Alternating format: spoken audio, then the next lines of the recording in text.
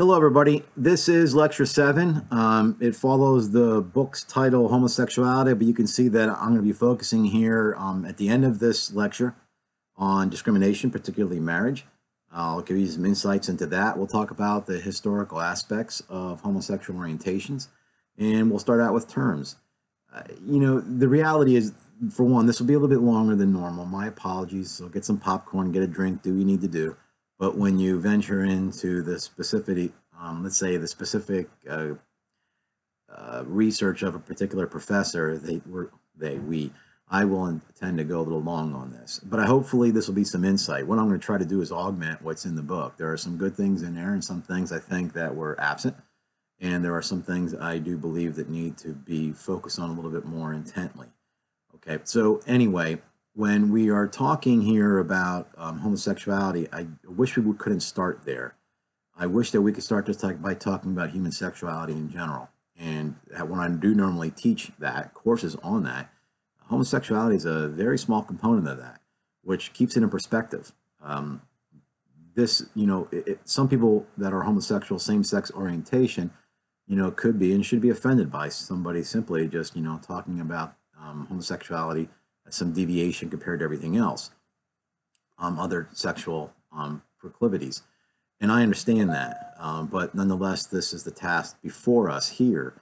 The reality is that, even though I'm a heterosexual, it's not a primary element of my identity. Now, I understand that because of past discrimination and the protection of certain dignities and rights, that a homosexual person would have that a little bit closer to the fore. And the reality is that we all identify with aspects of our being that are not central. So, if a person's Puerto Rican and they appreciate that heritage, they have pride in that, as I do in my Italian background. A person might also do so with a particular race. But these things are not the foundation of who we are as beings, right? So there are commonalities that we all share regardless of race, ethnicity, or sexual orientation. So let's just keep that in perspective as we move along. Okay, the other reality is this. They should have, if we're going to start with terms, they really should have started talking about what is sex. Sex is a biological determination, and it's male or female. Okay, and it's not something that you change. Now, before you start thinking that somehow this is going to be offensive, we're going to differentiate between sex and gender. We're going to talk about those things briefly. But sex, and this is not a religious argument by any means. If you go to the World Health Organization's website, they're very clear that when we're talking about sex, male or female, XX, for female, XY for male, we are talking about 46 chromosomes and 23 pairs. And that is the normal classification for the biological designations of male and female. Are there variations on that? Yes. But let's be very clear that those variations are abnormalities and they do not create distinct sexes. So if you read somewhere in popular articles and such, that there's now 5 or 6 sexes, you need to be very clear on that. Philosophy, especially when you start bringing logic to bear on this, it's very dependent on the term. And if you start to wiggle the term a little bit, you really could bring up much more than 5 or 6 different sexes. For instance, besides the XX and the XY, you have Turner syndrome, you have XXX females, you have XXY males, you have Klinefelter syndrome. These are derivations. They do not constitute separate sexes, all right? So we're going to have to just leave that to the side. Are there intersex individuals? In other words, they have some development, perhaps even mature, undeveloped uterus and testes. Yes. And what happens and what do individuals do with, by individuals I mean doctors and parents, with a child that is born with this abnormality? That's debatable, and that's not something we're going to solve here. But the reality is because that's so central. Like, you've ever heard the phrase, the exception proves the rule? Because of it's so difficult to work through that, we're going to have to understand that our maleness and our femaleness is more central to our beings than our orientation. Okay, so we're going to try to just, at least in our mind, separate those understandings that male and female have to do with sex. And gender, again, according to the World Health Organization, this could be a social construct, and probably is.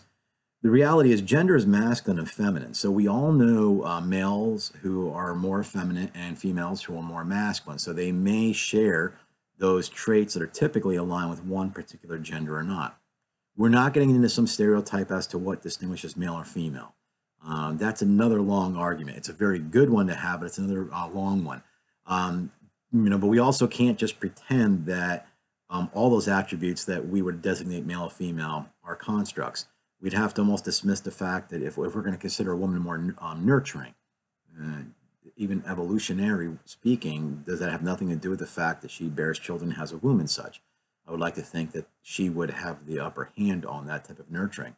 And we also can't dismiss the fact that these hormones that we share, testosterone and estrogen, depending on their levels in our bodies, have no effect on our particular expressions in this gender. So can a person, change or, fall along the spectrum of gender? Absolutely. But when we talk about a sexual reorientation, I should say it this way, if somebody's going to have what we would normally call in the popular culture a sex change operation, that's cosmetic. And there's nothing offensive about that. You can change the person's genitalia. You can put them on hormone therapy to orient them one way or another. And they will bring up the secondary characteristics. A woman that's taking testosterone, will develop facial hair, hair in other parts of the body, a lower tone in their voice. Okay, but this is all being maintained artificially, if you want to say, through the injections of those hormones. So you cannot technically change a person's sex. Now, I know that probably sounds controversial to some, and perhaps this would take a longer conversation. But it's important for us to know there's a difference in the term between sex and between gender. And this has nothing to do with any religious convictions of any person. Again, go to the World Health Organization's website and they'll lay that out for you. Okay, let's talk real quick and briefly about the history of homosexuality. So it's probably fair to say that there's always been people who are attracted to the same sex throughout history. There's no reason why a person would say otherwise. As far as referring to it as a particular orientation, even the book was very clear that that's a 19th century phenomenon. And it started, and it was not started, the orientation was designated between two males. The term that's used exclusive between female and female orientation, lesbianism, came about a little bit later.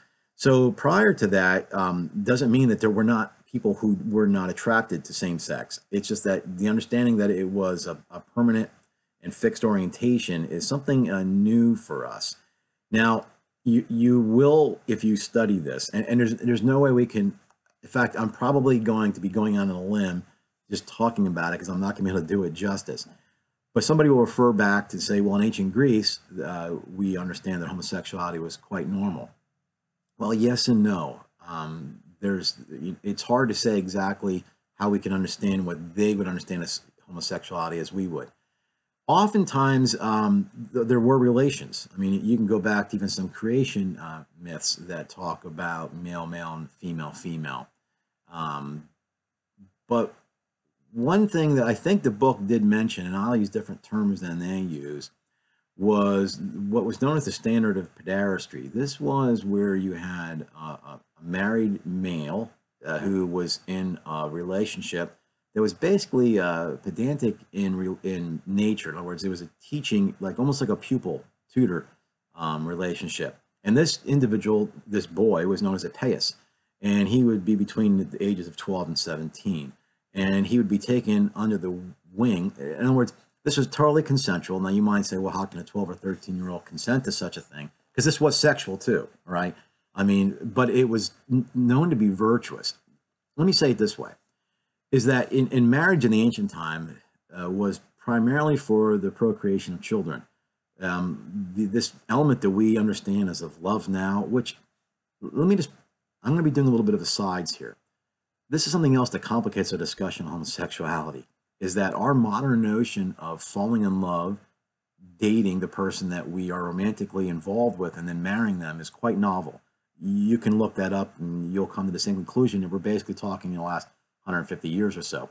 Most marriages were either arranged or they were at least approved by the male of the household, be it the father or the brother. You know, regardless of how sexist that is in our current state, this was how they understood it.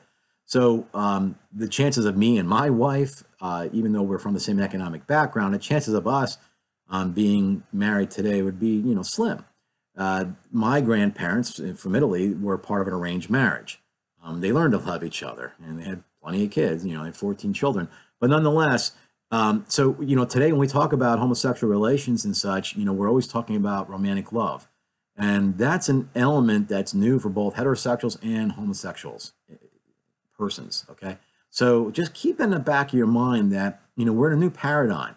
And we haven't quite found a way to discuss this in the framework of our own culture, because most people grow up in a generation as we did, and this is how we've always known it. We sort of assume that it's always been like that, but it hasn't been. So the connection between romantic love and being in a marriage is new, okay? Just keep that in the back of your head. So back to ancient Greece, this understanding that, you know, marriage between a man and a woman was utilitarian. In other words, it was meant for procreation. So the man who never considered himself a homosexual orientation would have a relationship with a young boy between 12 and 17, the paius. This is known as ephebic love. And he would tutor this child, but he would also have sexual relations with this child. And again, back to the consent, the parents of the child would find it to be an honor if this was a man of high stature and he could basically help our child in tutoring and make connections for his life. The difference here is that, first of all, the wife knew this. This wasn't like something done outside or secret from their marriage. But once that young boy reached the age of 17, that relationship had to stop, because it was deemed immoral by their standards for an emancipated male, say 18 or older, to be effeminate or to be in a passive position. So you can, you know, imagine that, you know, even in the physical sexual role, there was a dominant and passive position that was taken, and it was, if you want to say, allowed in their culture for a young boy to do that, but it was not thought to be proper for a man. So that doesn't discount that there weren't relations above that, but there were laws through Greece and Rome. The ancient Jews were the most adamant against it.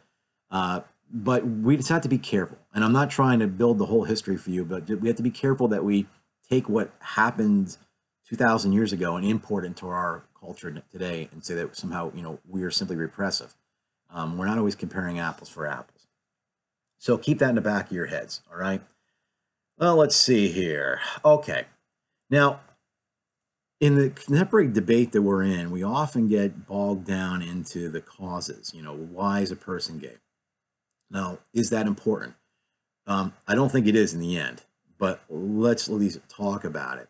So one of the arguments is that if a person is born that way, I mean, here we are, slogans again, right? So just like pro-life and pro-choice, there's nothing wrong with the slogan. The fallacy is when a slogan is accepted as an argument. So when somebody says, like the song "Born That Way," it's implying that, you know, you should allow somebody to express the sexual orientation that they feel they were born with. That in itself is not going to really hold up, and we're going to see that it really may not matter in the end. I do not discount when somebody tells me if that has a same-sex attraction that they have always felt that way. I don't recall any time in my life where I was not attracted to females. At the moment, the earliest I can remember that there was some sort of sexual attraction was always towards females. So why would I discount somebody who says that to the same sex? So, you know, we know that there's no, like, you know, just definitive gay gene. Now, that doesn't mean there's not a genetic influence. So when we say there's no gay gene, we have to make this conclusion based on the fact that they have mapped out a lot of that anyway. But the reality is in monozygotic twins, where they share the same DNA, you would think if one had a homosexual orientation, the other one would too. But it's only true, you know, a percentage at a time, 25, 30%. So that tells us that it simply cannot be solely based on the genetics, but yet there's still a genetic component to it, because we also recognize that, homosexual orientations could cross generations. So how do we explain that? And that's not easy. I think in your book, let me see if it talked about possibly androgens being lower in people with homosexual orientations, or the XQ28 chromosome. But you could also read in the book about how those studies were either with animals or they're a little inconclusive. Well, there's another aspect of genetics that the book did not talk about, and it's called epigenetics. And epigenetics is when there's some difference in the gene expression, right, the phenotype, but there's no change in the DNA sequence. They've studied this and other things. To be honest, like risk-taking, infidelity, they realized that some people have a 40% more chance for infidelity based on certain risk-taking gene expressions. So there's some gene, which, by the way, is probably why, one of the reasons at least, that, the fact that we are born this way is not going to be something that's accepted. There are many things that we were born with that we do not accept. We almost start to fall into a naturalistic fallacy. If you remember Hume, right? The is, the ought. Just because something is doesn't mean it ought to be that way. Well, this could be applied to this too. But nonetheless, it's still worth, explaining, because it does talk about, how much control a person has over their sexual expression. So that being said, could it be that there's some genetic marker that is affected in utero? The flooding of estrogen, early childhood trauma. If you study psychoanalysis, you'll realize that that has an impact. So these things could either be, in utero or post utero that have affected his gene expression. And that would explain how it's not, it's nurture, but it's not like the family is like raising them in that regard. It's things in the environment after conception that have led this this individual into a situation where they, yes, in all sense and in all intents and purposes, got to get that one right, you are expressing something that you've known no other way. And that's an important aspect. I think that's, as we learn more about this, that's interesting. It's, there's a danger there for a person who has a homosexual expression and prefers that lifestyle, that if it is found to be some sort of abnormality, would they correct it and such? So, that's a concern from the homosexual community. But it does place it in the category, or at least outside of the categories, of a choice or not. So, if it is a choice, then we still have to find other reasons, to accept or to not accept it, right? I mean, that doesn't change the ethical qualities that we're trying to look at. For some people, it is a choice. Now, this is not just anecdotal, but, if you're friends with people with sexual orientation as I am, I've known people who told me, for me, it is a choice. For some of their, this particular girl, for some of her sisters, she knows it isn't, but for hers, it is. I would debate exactly, how much of a choice it was when you hear the background of abuse and such. It comes from a different place, but nonetheless, this is variant. And the reality is I don't know where this argument's going to go in the end, and I don't really know that it's going to change anything in the end. It's important for us to talk about it, because some people will make the argument if a person is born this way or that way, then that is sufficient means for a person to continue on in that. And that's not really a logical argument. It's important, though, to know what influence genetics has. So we keep our eyes on this as philosophers, but we also know that it's not maybe going to change things in the end, whether or not this is a social construct. Because, in queer theory, as you read in the book, the difference is that there's always some sort of power struggle here. So these are all, social constructs that have been placed on us, and they probably would go so far, depending on who we're speaking about, that even the qualities of male and female, well, they would see male and female as qualities and not something determined biologically. And that's not the same as an essentialist position. Again, we're going to have to just leave it there. Okay, I don't want to make this longer than I have to. So let me wrap up with our understandings of how this affects marriage. Okay, so I'm going to try to be as dispassionate about this as I can. I have lectured on this so many times, and you could only imagine how hard it is to have some of these conversations, as they would say, at the water cooler or in the public square. The terms aren't always accurate. At least they're not symmetrical as to how we're using them.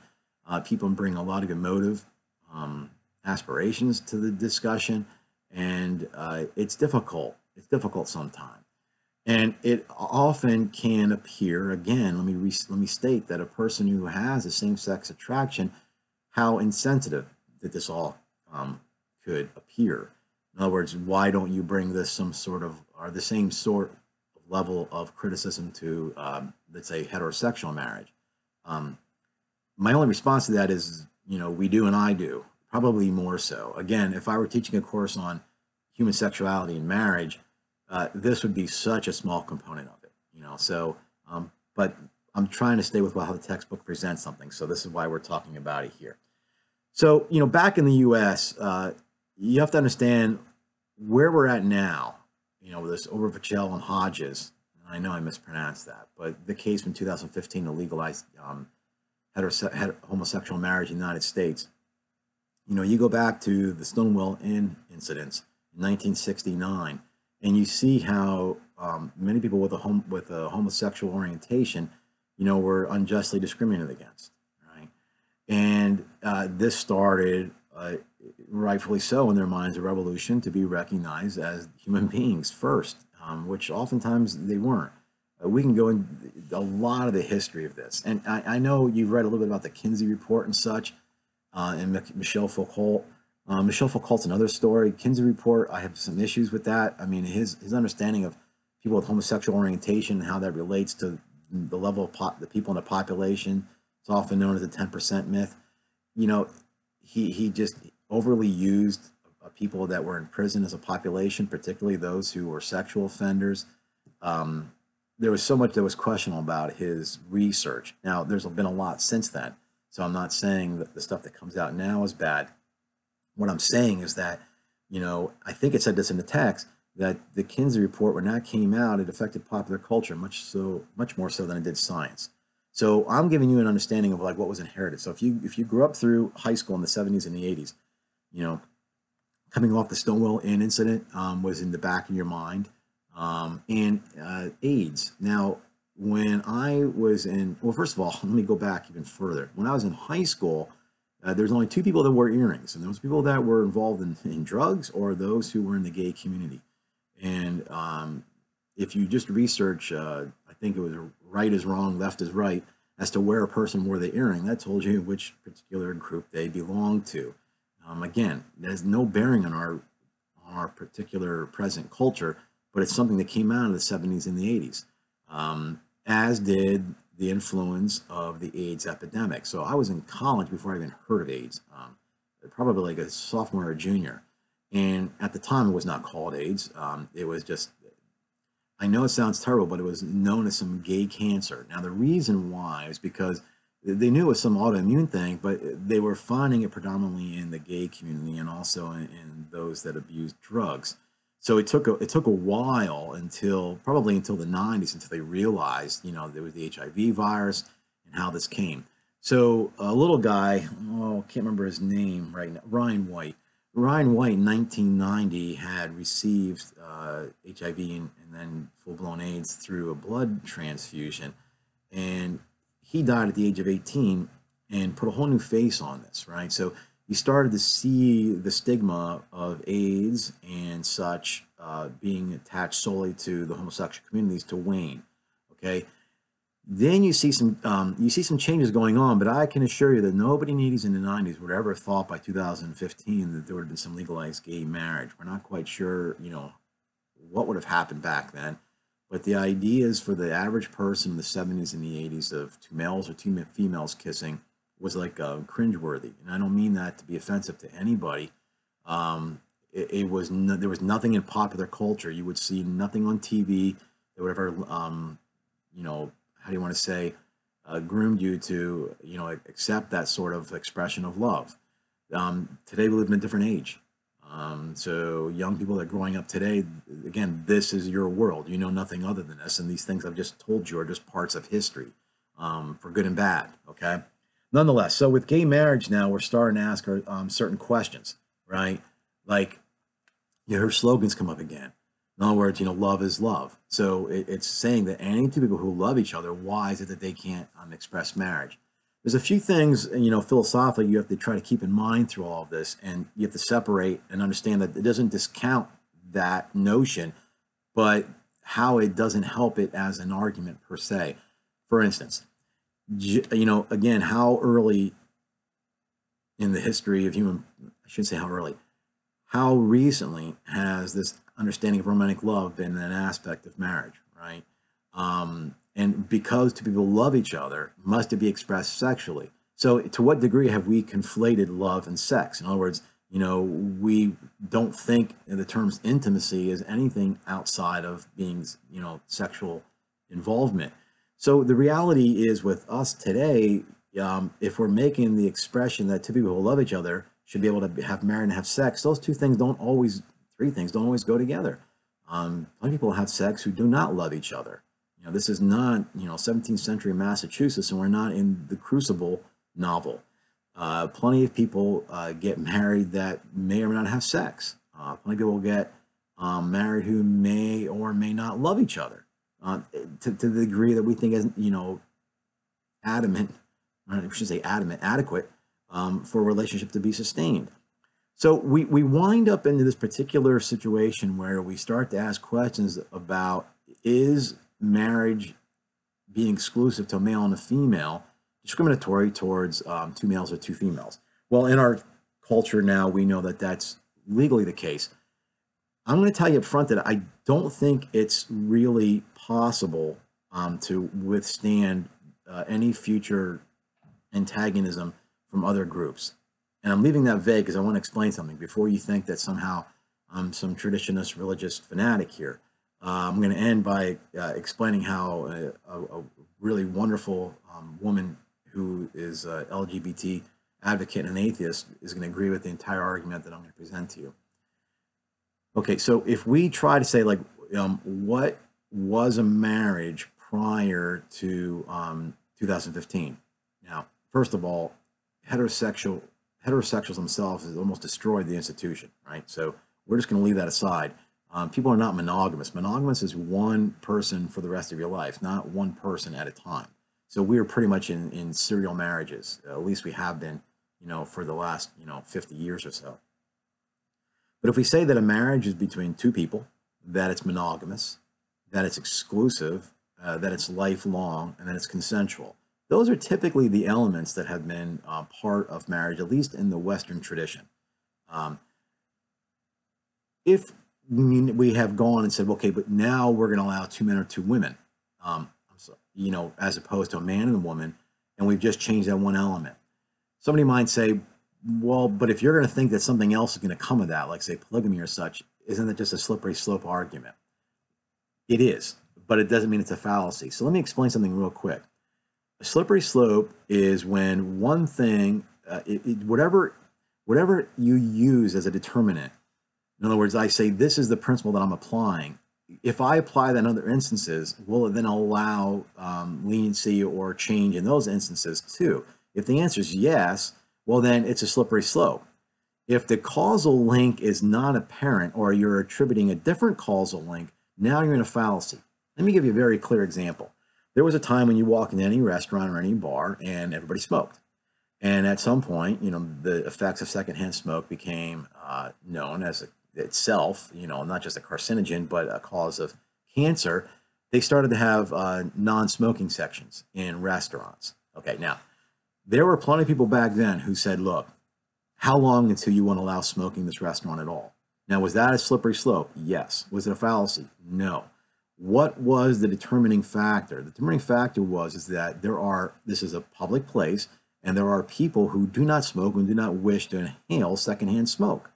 So we're going to move them to a section where there is none.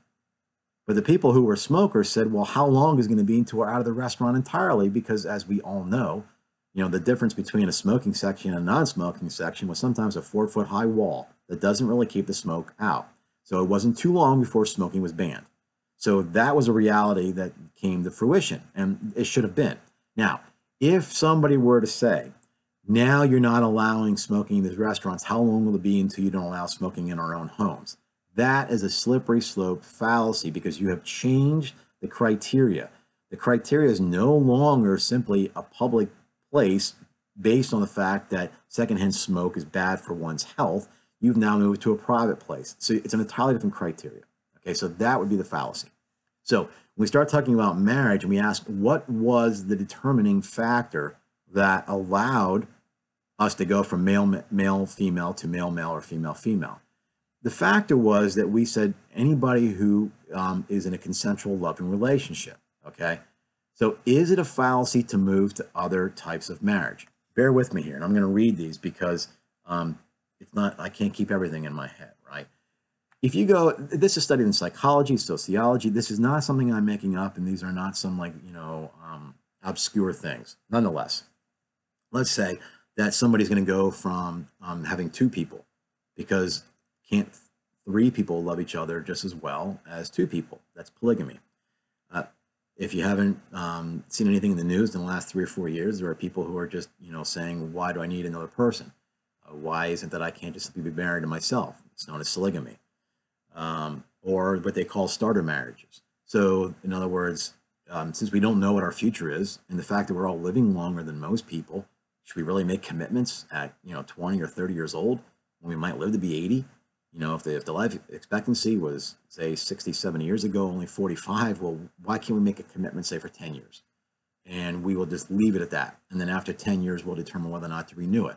So perhaps rather than celebrating your 50th anniversary, you would celebrate your 5th renewal. Now, if that sounds odd to you, there's really no reason. If we're going to make it a contract between consensual people who love each other, then that's certainly open to them. It's the same criteria, right? Let's see what else we have. Companionship marriages. So how about if they're older, or if they simply want to share benefits? And I'm talking about benefits through work or such. Could they simply say, our relationship is not sexual. It's based on love, but it's not sexual. So we want to enter in this relationship. That's not unheard of. Okay. Let me see what else. Open marriages, where yes, we do have one person that's on the marriage license, but we have consensual sexual relations outside of the marriage. So that here you have something that's not monogamous, and it's obviously not exclusive, but it's still based on the premise that we have people that are consensually in a loving relationship. Of course, we don't know exactly why it has to be love, but we'll leave that go for now, right? So at this point, these are slippery slopes, but these are not fallacies per se. And if they are fallacies, you're going to have to show me how each one particularly would fall underneath that. Okay, so I want to wrap this up, and I hope that nothing I said is offensive. As philosophers, we have to ask a lot of questions, and we have to ask where is this? If somebody were to say, what difference does it make? We would say, well, back to my initial reaction, is it possible for what we would consider to be marriage to be maintained? Not that it'll be anything. Where this would be a fallacy if somebody started talking about child marriages, or if they started talking about bestiality, because we've left, nobody has given up the elements of consent, or the fact that a person is able to love, at least has the ability to do so.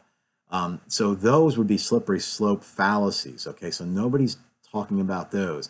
But these other things, I don't know. Well, I do know, and I've listened to arguments over arguments, and I've never gotten the question satisfied, at least to my own thinking. So let me talk to you in the last few minutes, and again, I apologize for the length of this, about Masha Gessen. Masha Gessen is a Russian, I'll spell her last name for you so you can look it up. It's Masha, M-A-S-H-A, G-E-S-S-E-N. She's a Russian-American journalist, an LGBT advocate, as far as I know, an atheist. And I have to tell you, anything I've read about her or anything I've heard about her has been nothing but wonderful. She just seems like just a splendid human being.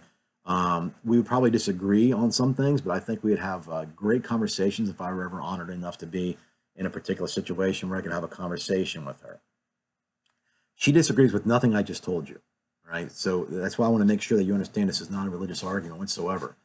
Her situation is rather unique. As a matter of fact, she has worked so hard, especially in Russia. As far as she knows, she was the first, out person to get married a Russian citizenship. She says she's worked so hard for LGBT rights, she doesn't want to be deceptive as to what her goal is when she gets there. And she has flat out said that, is her life and her understanding of her relationships compatible with marriage? She goes, no. She goes, I don't think that we should deceive people to say that just because, you know, in other words, as a homosexual, she goes, I don't just want what they have. I find the heterosexual concept of marriage to be incompatible with anything that's a realization of my life. Now, she doesn't speak for all homosexuals any more than I speak for all heterosexuals.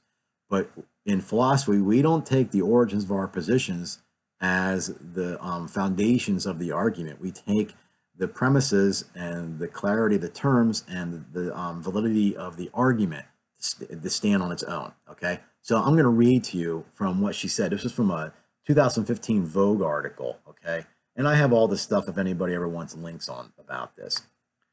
She says about marriage, she goes, it's a terrible, formulaic contract. It enforces an unrealistic expectations and obligations. She goes, it obliterates my lived reality. Take our family, says she, for example. Our kids have 5 living parents, me and Dara, my ex, and 2 of their biological fathers, one of whom happens to be my brother.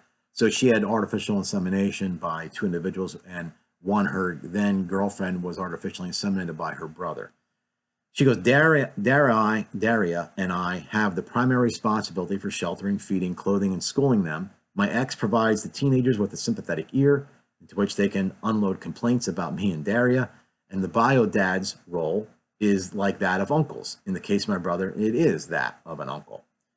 She goes, if we were going to put our family obligations into a contract, I'd rather see one that reflects all those relationships for my kids' sake. In other words, what she's saying is that, you know, her paradigm, there's no way it can fit in any realm of a traditional understanding of marriage.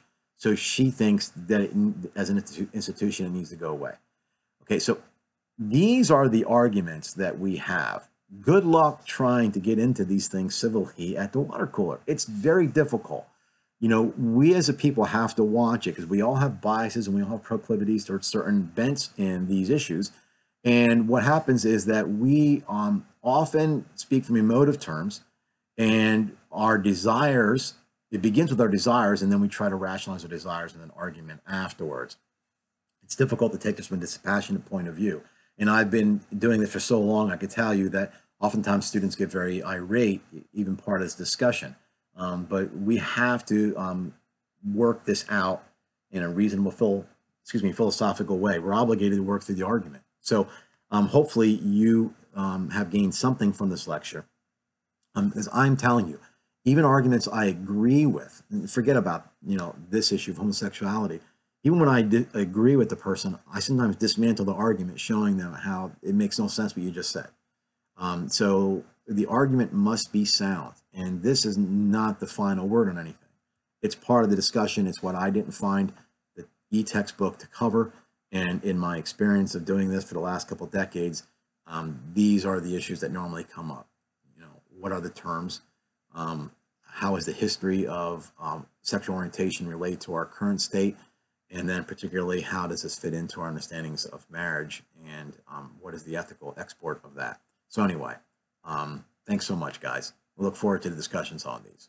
Ciao.